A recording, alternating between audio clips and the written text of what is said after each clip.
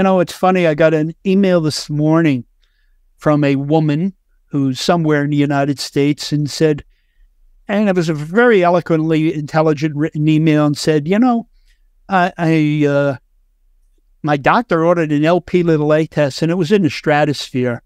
And my doctor didn't know what to do about it. My doctor told me, don't worry about it.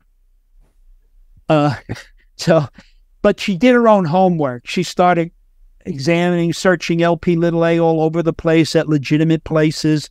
And somehow my name popped up a lot, which it should. LP little a has been a big part of my life. I've published on it, worked in labs for 7 years that were doing serious testing and research on it.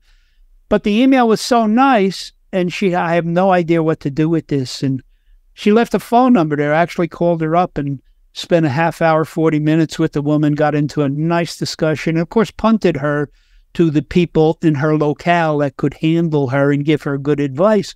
Because, but it's baffling to me. Her doctor, I said, why did you get an LP? She's in her 50s, early 50s. Why did you get an LP little a test? She goes, oh, I don't know. My doctor ordered it. And I said, well, did the doctor? And then the doctor comes back and tells you, don't worry about it, when it comes back deep red on the lab report. But what do you do? So bizarre.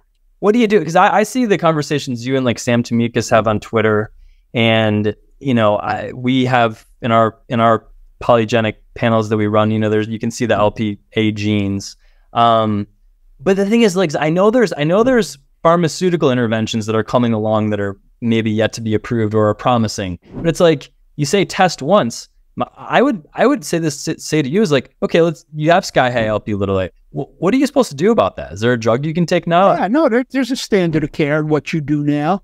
As you sort of indicated, there is no FDA approved drug on the market that is approved to reduce LP little a. But in fact, there is one drug on the market that can drop LP little a by around 25–30%, and they would be your PCSK9 inhibitors, which are on the market because they drastically lower your LDLs that don't have apo little a attached to them, which statins and ezetimibe and bempedoic acid can all do. But none of those therapies lower LP little a, but PCSK9 inhibitors do. Now, there's a lot of research being done on 3 or 4 compounds that actually stop the liver from making apoprotein little a. So if you don't make apo little a, you can't have LP little a particles. The closest one is probably 3 years, 2 to 3 years away from completion of its trial.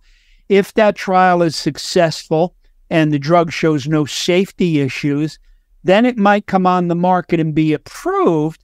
But the trial is only being done in nightmares who have very high LP little a and have already had a heart attack or stroke.